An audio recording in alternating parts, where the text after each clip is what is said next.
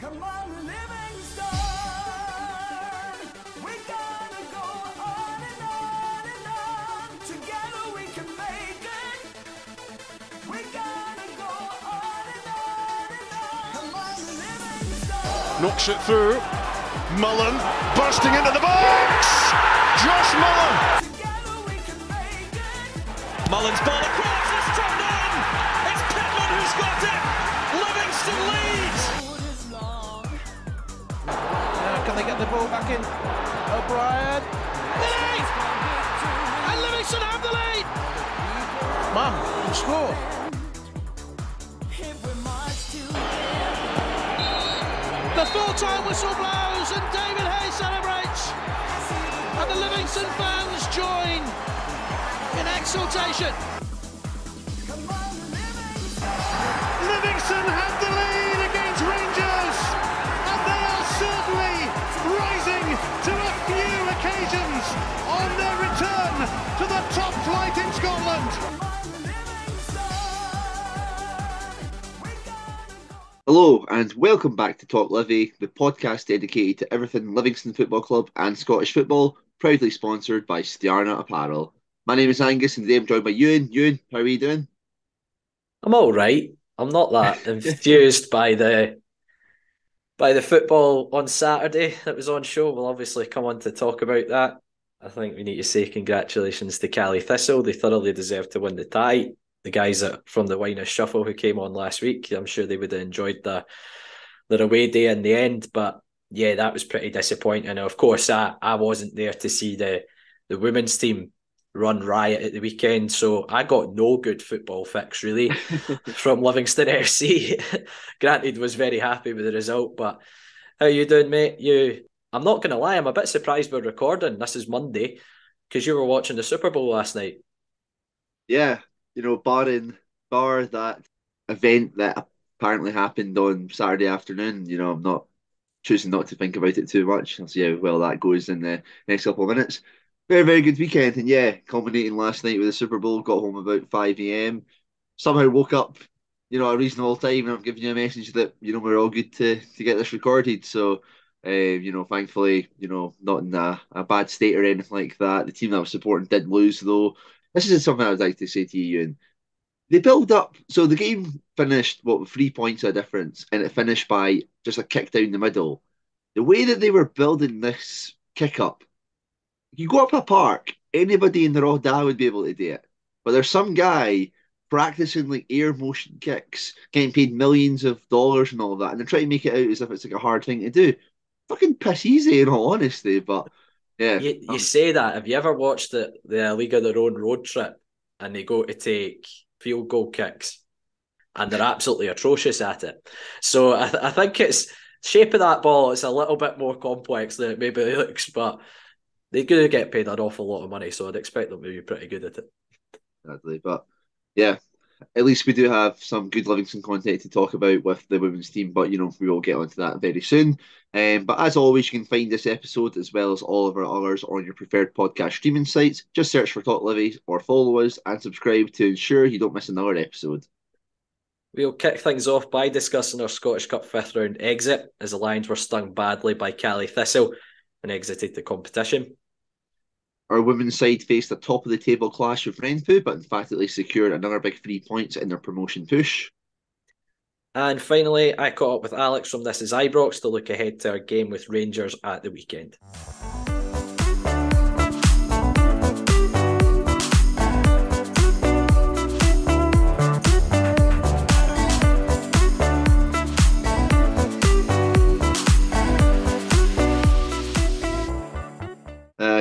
Ewan, the Lions ended up on the end of a cup shock again. How long it's been since, we've had any joy in the Scottish Cup.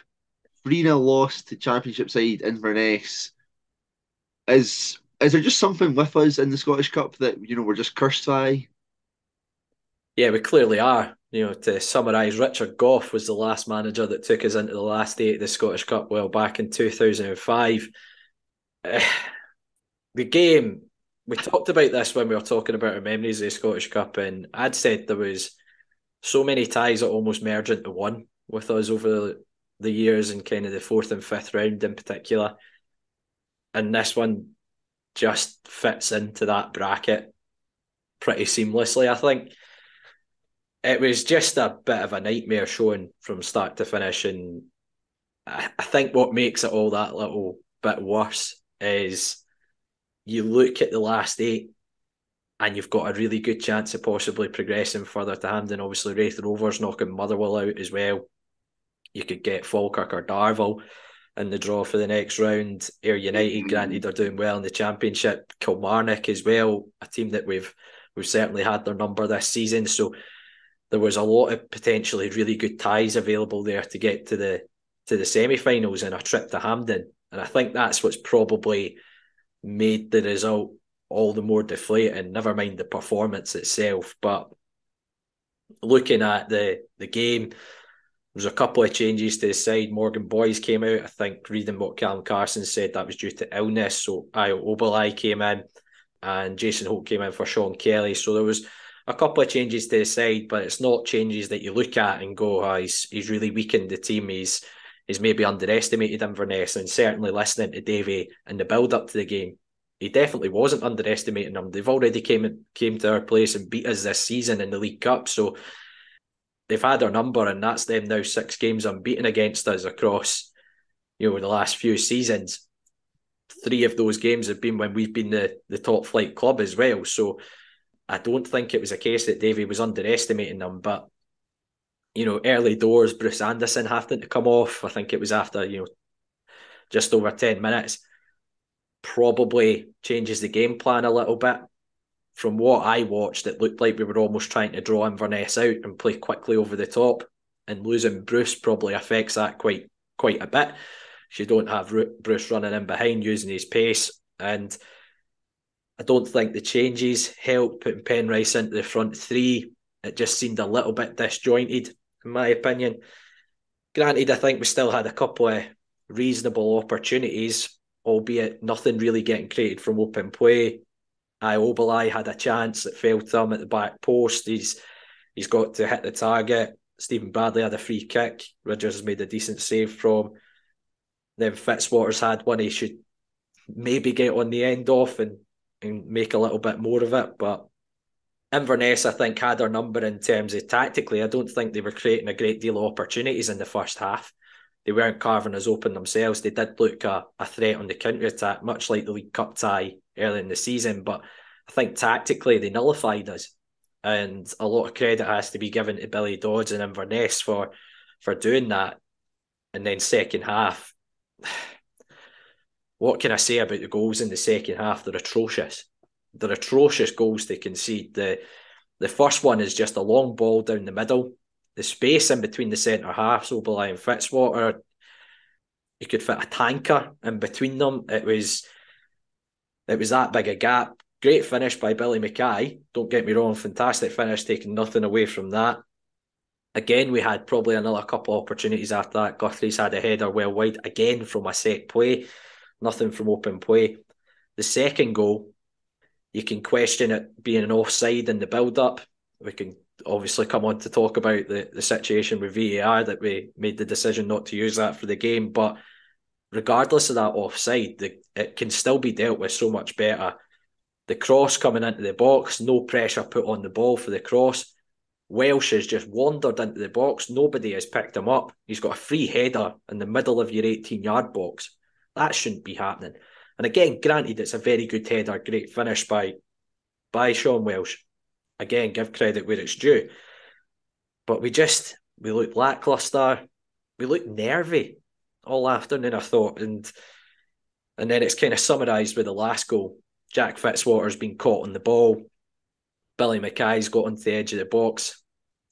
The attempt to put a block in from Obalai on the edge of the box was pretty much non-existent, to be totally honest. And again, credit where it's due. It's a fantastic finish by Billy Mackay. But yeah, it was a very, very bad afternoon. I don't want to lay into the team so much because we sat on this podcast last week, Angus, saying how good a place we were in. It was a fantastic performance against Kilmarnock. For me, it is just one of these days where everything that could go wrong has pretty much gone wrong.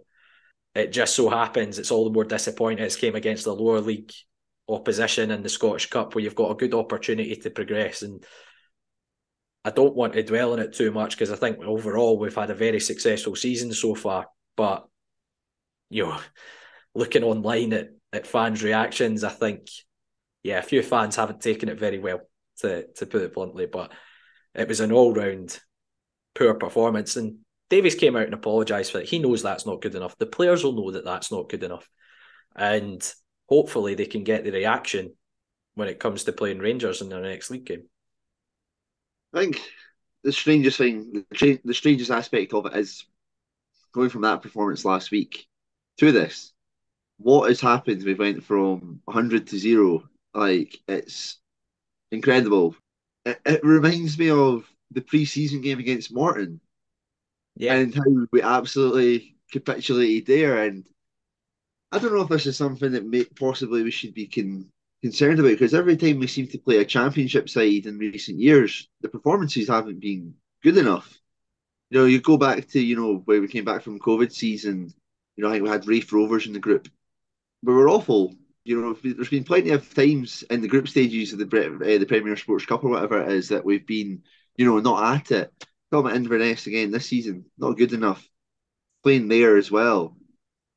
Is there an element of us, underestimating these teams? I know obviously we're coming out and not saying it, but looking at that performance, it was, I don't know if arrogant is the right way to say it, but it did look as if a lot of the players kind of thought, we just need to kind of show up and we'll roll over this team, which, if you're sitting fourth in the Premiership against a championship side, you probably should be expected to do so. But the biggest thing for me in that performance that was, hugely disappointing was, we've always been known since we came up and, in that championship season, that for being a hard working side and, working on scraps and everything like that, that was non-existent. And I think that is the most disappointing aspect of it. We could have huffed and puffed and tried, and, if things didn't come off, fair enough, and you get like 3 counter-attacking goals. But we can't even say that. It wasn't as if we were unlucky at all. It was just poor. It was just flat. And the defensive efforts as well. Like, I can't even really just singly blame the defence. It's just everybody was off. There's genuinely not a single player who gets past marks. And at least, the players have probably developed a lot of credit in the bank, especially this season, to be like, what, fair enough, happens now and again. Against championships teams, maybe that's not quite as acceptable, but maybe not going too far into them just yet, because, there has been so many instances this season where, they have, went above and beyond the expectations and whatnot. But it still doesn't take away from that is the most shambolic performance of the season, to put it bluntly. But we've got to put that out of our system, as quick as possible, because, I don't think anybody would like to be dwelling on it. It's listening to you recap the game there. It's just, flashbacks of, PTSD and stuff like that. It's just not a great feeling. But there's just genuinely nothing to it that, we usually go on and we usually say about, like, oh, was there anything that, was kind of positive in the game? There's absolutely nothing in this one. Yeah, as you say, it's difficult to try and pick any positives from the game. Actually, I do have one. I have a positive. Euan, are you aware of the latest thing that the club shop is selling? No. Oh, is it this fluffy? Oh, mate, it is so good. So, you know what? If anybody's listening and they're needing a little bit of, something to pick them up from this weekend, the club shop are selling hoodies, and they are so good, so soft, so comfy. And I think that as a collective, we should just remember this weekend as, the first time that, the club was properly getting these back in stock. And that is the way that's all I'm going to take away from this game, in all honesty. Oh, God. It's terrible that that's the one highlight for you of the afternoon. As you say, it's looking at the game, it's very difficult to pick out the positives. But when you try and balance it out, we're not the only team that's been on the end of an upset in the Scottish Cup this season. Aberdeen lost a West of Scotland side in the last round of the competition. Motherwell have just been knocked out by Raith Rovers in the same round as ourselves. this can happen in cup football from time to time. We spoke about when we've gone up to Pittodrie when we were the lower league side and gone and knocked Aberdeen out. It can happen. I think it's the manner in which it's happened is what's probably upset fans the most. And I saw a couple of posts on Twitter and Facebook having a go at the players, and I think somebody had mentioned Nicky Devlin had a word back at a couple of fans who were giving him a bit of stick. Somebody had commented that Davy Martindale had done the same. I've seen Davy do it. I sit behind the dugout. I've seen Davy do it a few times. I think it's just in his nature. He's pretty upfront and he'll have a discussion with a fan. But yes, the performance was bad, but folk are going off their nut about the likes of Davy, the likes of Nicky having a little chip back at folk. If you're going to sit in the stand and give these guys dogs abuse for 90 minutes, don't be surprised if they maybe have a little chip back. And to me, I think it just shows that they care. So I don't look at the team. I don't think anyone can look at this Livingston team over the last 5 years when we've been in the top flight and a couple of seasons before that and say that the players don't care. I think it is. I'm putting it down to a bad day at the office. And I'm sure the players will bounce back. They typically do. We have been very good at doing it over the seasons. Do I think it's probably our worst performance since Davies had the job? Yeah, I probably would say it is our worst performance since Davies been in. It was the most un-Livy-like performance. But as I say, I'm putting it down to it was just a bad day at the office. And I'm absolutely certain the players will be back in today training. I wonder if they did anything on Sunday, in all honesty.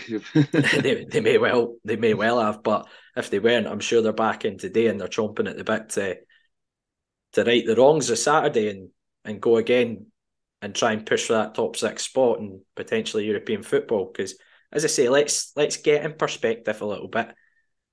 We are sitting 4th in the top flight with the lowest budget. Let's try and get some perspective. One cup defeat shouldn't overshadow what has so far been a very, very good season, in my opinion. You have to echo that, I think if this becomes a bit more, you've referenced the Aberdeen and Motherwell kind of cup shocks this season. Their two teams are, having, two of their worst seasons in the last, 20 odd years or whatever like that. This is very much a blip. The issue comes with if this becomes like a regular thing, it's not been, and hopefully it does not. That's when sure we can maybe start becoming like kind of questionable like that. But yeah, just very very poor, very very much off it. Nothing really good to take away from the game whatsoever. Just got to dust ourselves off, and maybe next season we just do a Man United in the late 90s and just patch the Scottish Cup. How about that? I did see a few suggestions about that online as well, just giving up the Scottish Cup for a couple of It's not seasons. worth it, is it? It's really not worth it. But probably the other really negative from the game was Bruce Anderson coming off injured early doors. Again, we sat on last week's podcast waxing lyrical that we had Bruce Newbley back in the same team. You've got to pray that Bruce's injury isn't serious, eh?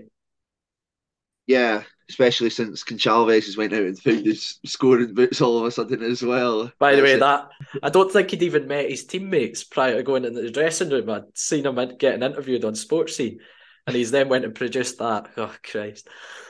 But yeah, how excited we were to have Newbley, Anderson, and Bradley all playing together, and then that lasted long for us. But yeah, hopefully we can have Bruce back in full fitness for the game against Rangers, because yeah, massive difference to the team, and he missed a good chunk of the tail end of last season as well, due to an injury which stopped him from reaching a goal scoring record in the top flight for us. Yeah, we just got to hope that he'll be back in and back scoring again.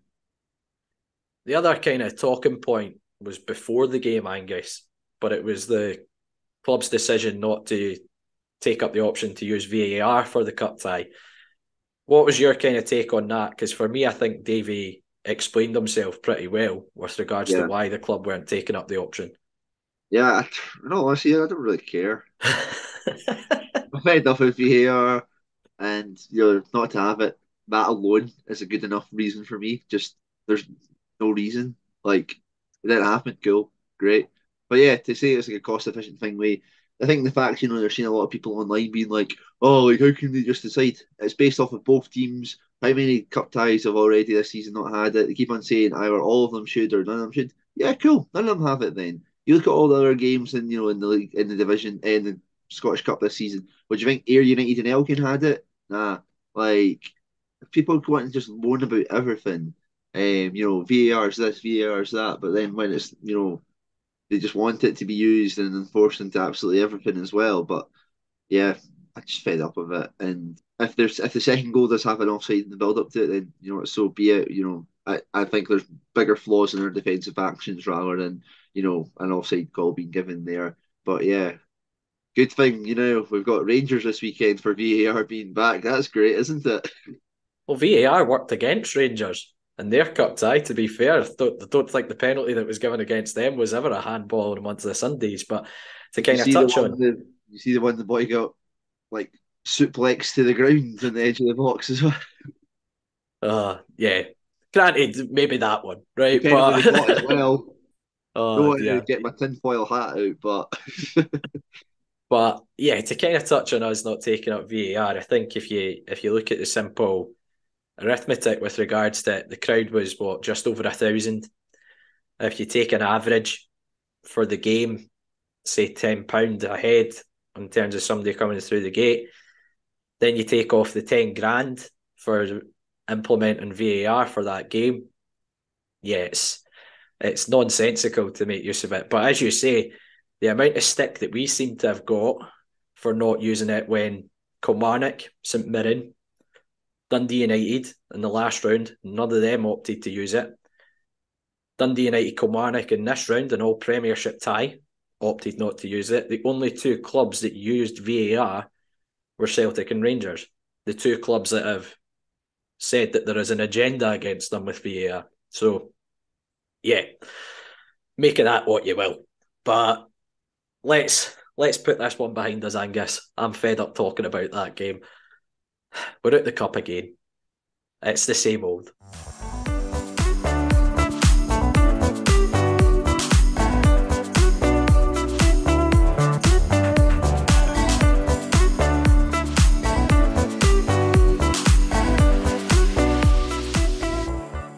We're delighted to have Strana Apparel as sponsors of Talk Livi. UK based with a Swedish soul, we are Strana. Strana is an independent fashion brand from Scotland who create high quality and stylish attire for on and off the terraces. Inspired by terrace culture, lifestyle and music, all their clothing is designed using quality materials and workmanship to combine the very best style and fit. All of this means you get a premium quality fashion at affordable prices while enjoying a simple and secure service. As a bonus for Talk Livi listeners, you can get 10% off your order using the code TalkLivi at the checkout. We'll also have some exclusive giveaways during the season, so keep your eyes peeled on our socials for those too. And thanks to Sterner for sponsoring Talk Livi.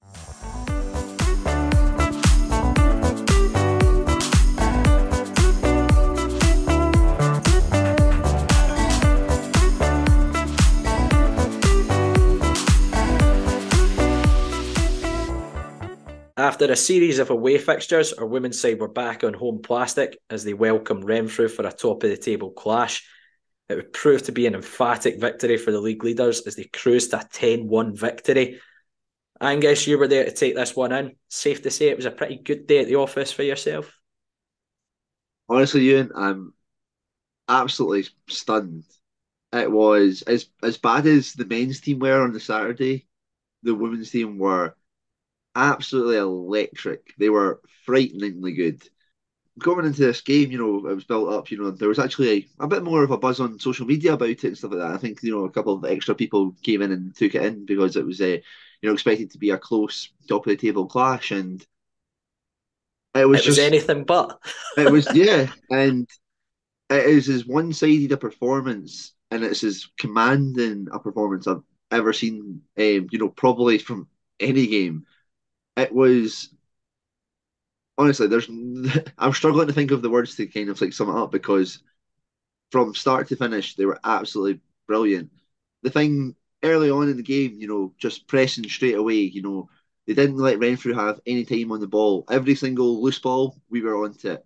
And the biggest thing for me, and I think that, we've kind of talked about this quite a lot of the time, is, working the ball, being patient with the ball and everything like that. We kept the ball so incredibly well. Every time like the ball would drop to a centre back or that, it wasn't going just kind of like straight forward into a channel or that. The ball was being recycled. We were working them around, creating the options. Midfield, we're looking for. We had Raywin Murphy sitting in the hole with Brogan Anderson and Shannon Mulligan. Shannon Mulligan, who I think had our best game of the season so far. Very much what Shannon we know that she can do. She was energetic on the pitch. She was getting on the ball, making passes, getting stuck into challenges as well, which was absolutely brilliant to see. And Brogan Anderson, Euan, is just an incredible signing. The quality on the ball is unreal. Playing to the flanks with Lucy Brown and Sharon Hughes as well.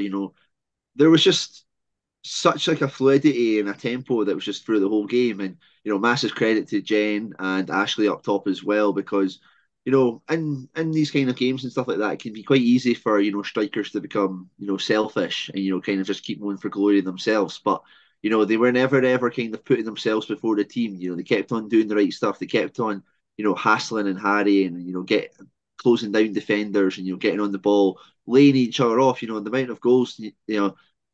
I wish I could go through every single goal, Ian, but like it's going to take so long. But there's like chances they're having, but there's a better option like slightly to the side of them, laying off like their strike partners and that. And there isn't like saying it was a complete performance is it's no stretch of that at all. It was absolutely phenomenal. Renfrew genuinely didn't have I don't think Charlotte was really brought into making like any saves at all. The goal that Renfrew gets is a bit of maybe a bit of complacency, the one aspect of the game. A goal kick kind of hits off the player and goes into the back of the net. But looking for ourselves, you're looking at it, and the amount of goals that we scored that were brilliantly team play. Either pressing high up the pitch, winning the ball in their final third and laying it off to us, or working it out wide and cutting it back for tremendous like finishes and that. Yeah, and speaking to a couple of people who were in attendance of the game, it was just massively enjoyable, and we were all in agreement that it's head and shoulders the best that they've ever played, and that's a team who are in third place that they've just steamrolled essentially, and in all honesty, it could have been much more than 10. Like if they on another day, I think the Renfrew keeper actually had a fairly decent game, made some decent saves, to only keep it down to 10. Absolutely blown away by the performance. I mean, I think usually I have like a think after most games, Ewan, and I say like who would be the or like the player of the match. There's genuinely about 6 or 7 candidates, and if you give it to any one of them, I mean, you look at Ashley got a hat trick and a couple of assists. Jen, 2 goals. I think played a part in a few goals as well. Shannon Mulligan, absolutely tremendous. Brogan Anderson, brilliant. Lucy Brown, just absolutely tremendous. And then even the back line, I think Erin Burns had, by far our best game for the club. Just a lot of composure at the back. The ball's coming into areas, they're dealing with the attackers, but, keeping the ball and, maintaining possession. And Renfrew just couldn't get near them at all. Jess and Tash as well. Just, the fluidity for the whole team, it was just absolutely beautiful to see. And I'm sure you're absolutely raging that you weren't here to see it. Yeah, I'm a little bit disappointed I wasn't there to see it. It's one of those ones I actually probably get more frustrated when I'm not at games that they win. I'm like that with the men's team as well. I get more frustrated if I don't make a game and they win it because I wasn't there to witness it. But yeah, certainly I was keeping up to date and keeping tabs on it on Twitter, and it sounded like they were playing some scintillating football. And we've spoke about this most of the season, Angus. They've shown a really gritty side to them this season, which they maybe didn't last year. But we've always known there's a team in there that can play very good football on their day, and they can be a bit more progressive in terms of working the ball from the back, and they've got the players to do it. And it seems to have culminated there. Certainly I listened to the little bit that Jen Dodds did with the media team, and it sounds obviously Jen Dodds, Ashley Elizabeth and Brogan Anderson getting into the same side. We spoke about that a few weeks ago and how that might help in terms of being a little bit more creative from the middle of the park, and it certainly seems to have helped a little bit. Yeah, that front three is, for this league is, head and shoulders better than, anybody else, like, comfortably. Jen and Ashley, I think the most pleasing thing about their performance as well was, doing that unselfish work, that hard work, even going, 4 or 5 nil up, they still hassled and harried, they were hungry for those extra goals. And yeah, I think we said this about Brogan Anderson the last game, a couple of weeks, and that is just an absolutely tremendous addition. The quality on the ball is, a different level. And at this level, she's, absolutely strolling games. And again, though, we're talking about the hard work that's going on, and that kind of starts with her as well. She's obviously, controlling and dictating the game alongside, the likes of Shannon in the middle of the park. But, maintaining it with that presence on the park, not giving the opposition any time. The team were just fighting for each other the whole game. And, that allows these kind of more, flair players, the ones who can make the difference in that final third, to do so. And yeah, I think we've spoken about it at good times, that we know that how good the team can play. And, this was, the best example of, them playing genuine football, and it was absolutely beautiful to watch, in all honesty. You're waxing lyrical about them, and I think rightly so, but that puts them 15 points clear at the top of the league now. I think they might have played a couple of games more than the likes of Rossvale and Renfrew and behind them, but still a 15-point gap at this stage in the season is enormous and gives them a really good cushion. I think they've got a couple of home games coming up now as well, Greenock Morton being the next one next weekend. They've got to try and take that momentum into the next game, don't they?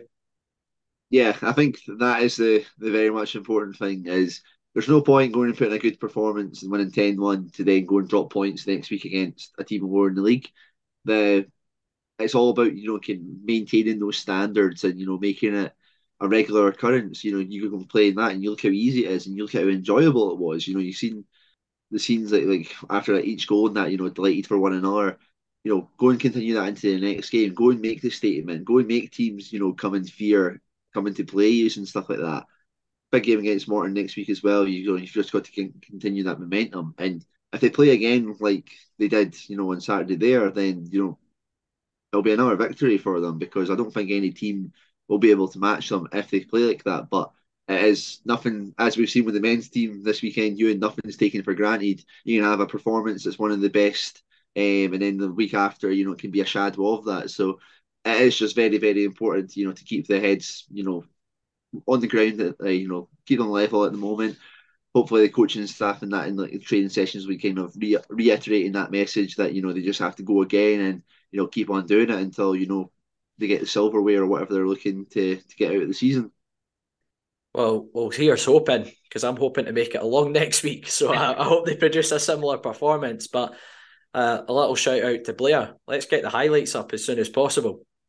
Yeah, I mean, I think as well, I don't know if the Twitter format allows for videos that long to be posted on it. Just by the time you get 11 goals out of the footage, it's going to be, probably about a 5-minute video at that as well.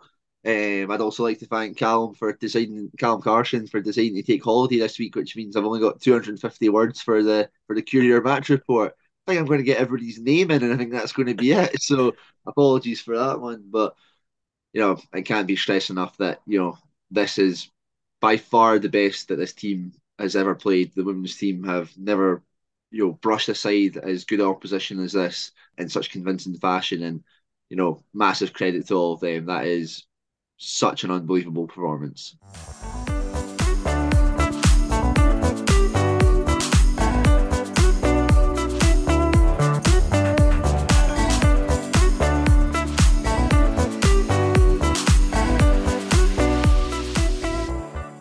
I'm delighted to welcome Alex Donaldson from This Is Ibrox onto the podcast. Alex, how you doing, mate? Doing very well, mate. Thanks for having me here.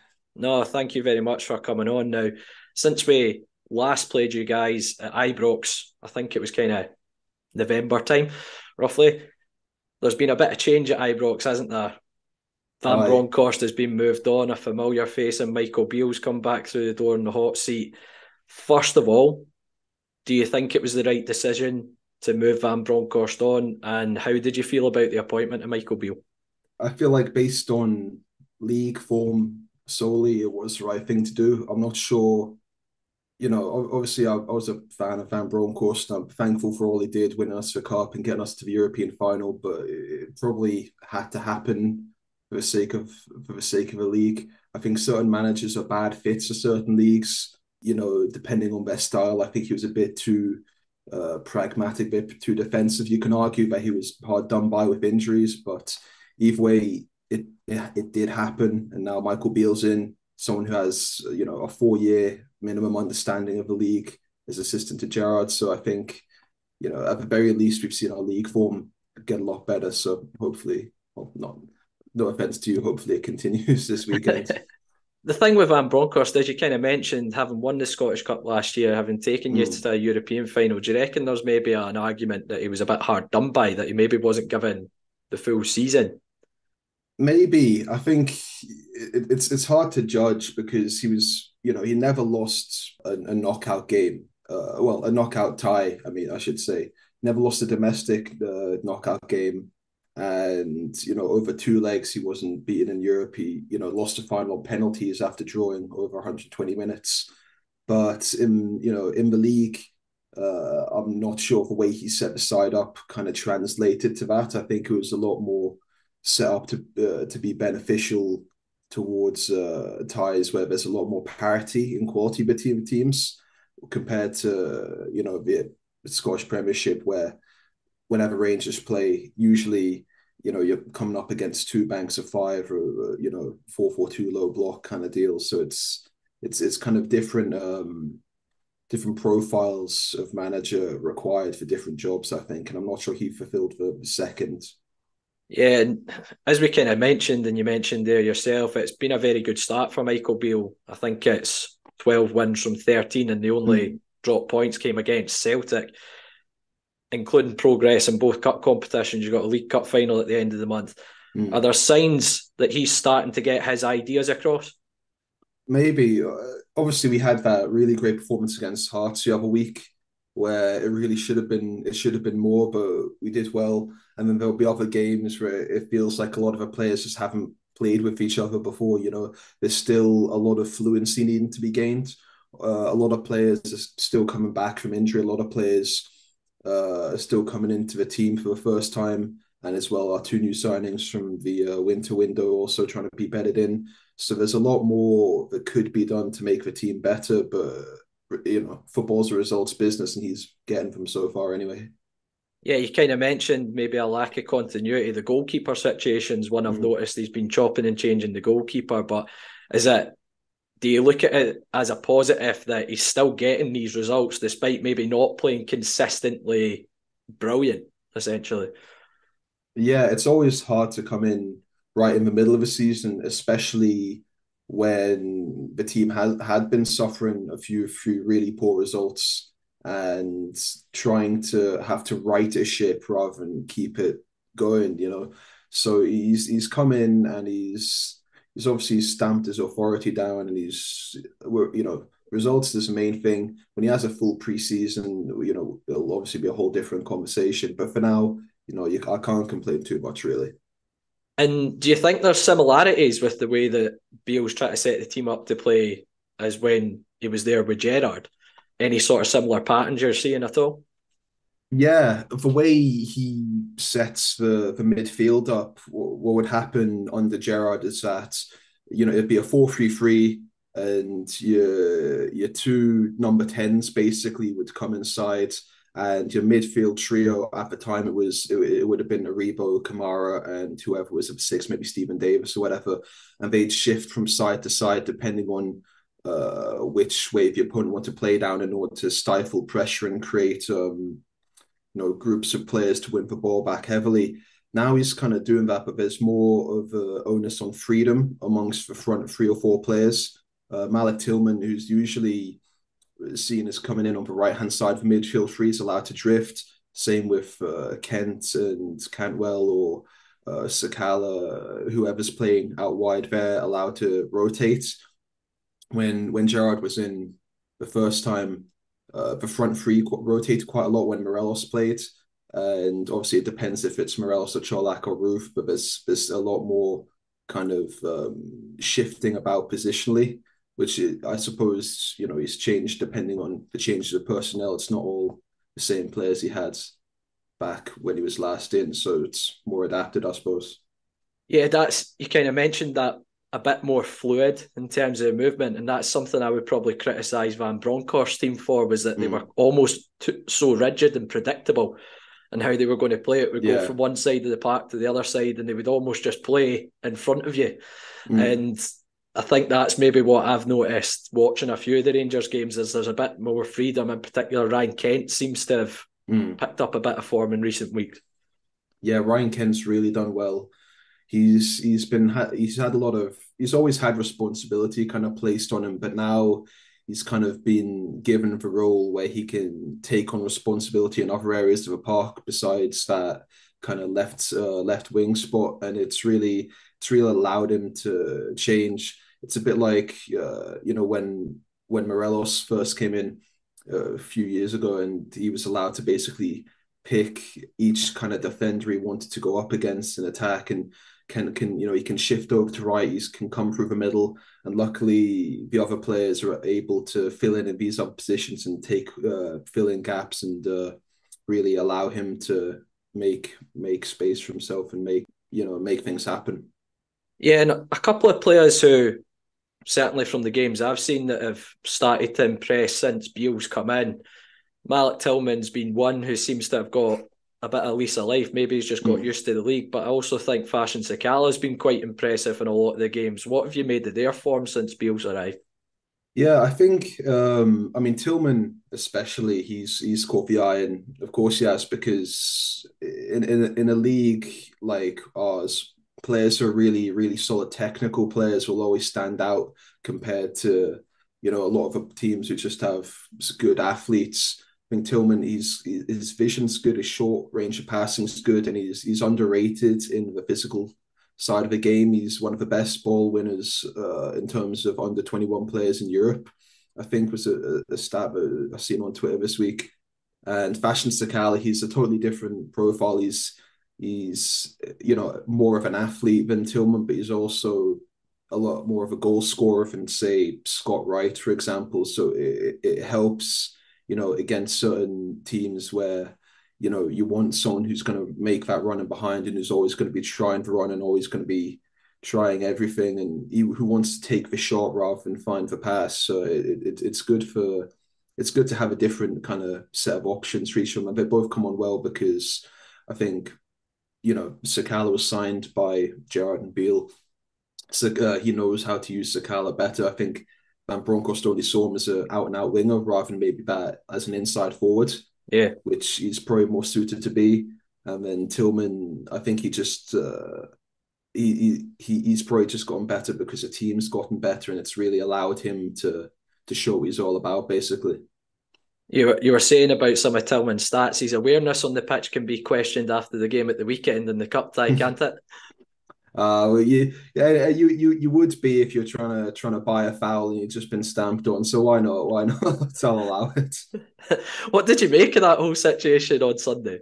I didn't know what to make of it. Honestly, I was the whole time I was just thinking, they can't, can they? They can't. Maybe like the commentator was saying, oh, I think Michael Beale's Stephen Craig was saying, I think Michael Beale's going to allow Partick Thistle to walk through to score. It's like, Stephen Craig, you must be talking some amount of rubbish. That's not right. And then he did. I was just, I didn't know what to say. I think in the end, it was probably, well, we won the game, so we can say it was the right decision. But you may it's not something that happens often enough for me to have too much of an opinion on. Anyway, it's not like a weekly occurrence, is it? So. I don't think the message got to Alan McGregor, though, did it? Or is that just Alan McGregor was not having it after to concede a goal? That's just him. He just had to make him work for it, But the games so far this season, they've been pretty close affairs. Obviously, you edged it on the opening day of the season. You came back from a goal down at half-time, and then you managed to rescue a result late on at Ibrox as well. What have you made so far of the games against Livingston this season? I mean, they have both been rescue jobs and hard for me to watch, to be honest. That's just the nature of any game when you play Livingston, especially if you hand Livingston a lead, which we did in both times. It required, an excellent Tavernier free kick in the opener against us in the first game for the 2-1, and then it required just the one cross of however many trillion we had to actually find a body in the end of the second one. So it's not been easy, and it's always tough playing against a side that understands the defensive and positional aspects of the game as well as Davy Martindale's Livingston. So it's hard to draw too much promise from those two results for this next game. Yeah, you mentioned about the number of crosses in the game at Ibrox in particular. I think it was probably the one time Rangers got in behind us in the game and they scored. And we were kind of saying that whilst sitting in the away section, just kind of going, they've played into our hands essentially. Right. Crosses from deep, we're going to take that all day long. Whilst, as I say, the one time you guys got in behind us, you scored. I mean, it's heading out crosses is your boys' meat and potatoes, or at least it was that game. It definitely felt like it was, the definition of insanity, trying to do the same thing all over again and again to try and get a different result. So I'm hoping new manager, new change of tact this weekend. Are there any players that you're a bit wary of from the Livingston side going into the game on Saturday? Always. I mean, in transitional moments, you guys are so good in counter attacking because your forward players, not only are they great runners, but they also always kind of show good movement in relation to each other. I'm a big fan of Bruce Anderson. I think I liked the look of him last season as well, and I think obviously Joe Nouble, he scored against us first game of the season. Yeah, it's always going to be tough, especially when we play with such high fullbacks usually in possession. But it's going to be crucial that our centre midfielders are able to cover a lot of ground against you guys, because your forward players are just any team in transition will suffer against you guys. And is that an area that you think Livy might be able to exploit Rangers, is in terms of the fullbacks being pushed quite high forward up the park? I think so, because we have suffered a lot from counter-attacks this season. I think we can tend to leave Goldson and Davies so exposed at times, because the way Rangers play, and the same way as Celtic play, you're asking your two centre backs to cover basically half the pitch of space on their lonesome. So it means having to be alert, which we've been guilty of not doing a lot. And it means that especially your number sixes, which I think Lundstrom's going to be out for the weekend, so it'll probably be maybe Raskin or Kamara or Ryan Jack. It means they're going to have to really be on their game in order to try and cut out these moments that we have been really vulnerable from. And if I had to ask you for a prediction, Alex, what are you going for on Saturday? I'll say 2-0 to the Rangers. Unfortunately for you guys, I can't knock anything. I wouldn't expect anything else, to be honest, from you. I would fully expect you to back your team. But Alex, as we mentioned at the start, you're part of the This Is Ibrox podcast. For any of our listeners that might want to tune in to your previews or your reviews of the game, where can they find you? You can find us on Twitter, This Is Ibrox. We've got a website where we're posting articles all the time, Facebook as well. All This Is Ibrox everywhere, basically. Well, I fully encourage everyone to listen. You guys are very balanced in your views on the team as well, which is always quite refreshing for fan media as well. But Alex, thank you so much for coming on the podcast. I mean this in the nicest possible way. I say it most weeks. I hope you have a terrible Saturday afternoon. But thank you so much again for coming on the podcast. Cheers, mate. Much appreciated. Thanks very much.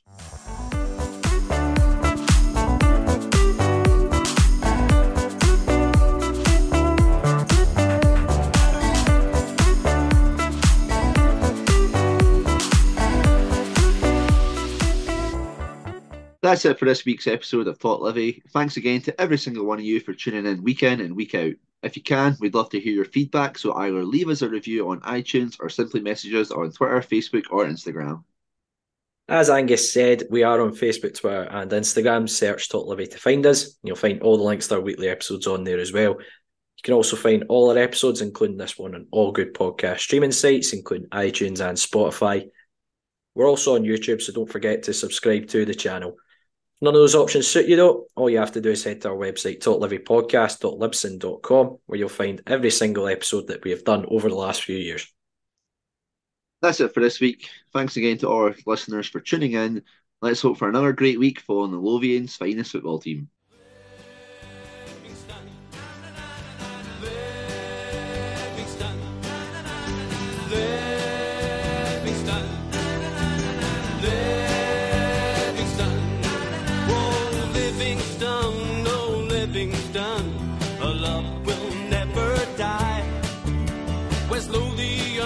West Lothian is our battle cry. This is the place from which we hail.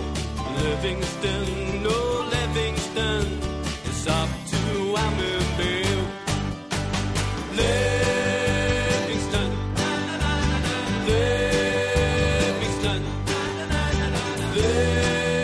Livingston, oh Livingston, oh Livingston, we love it when you score.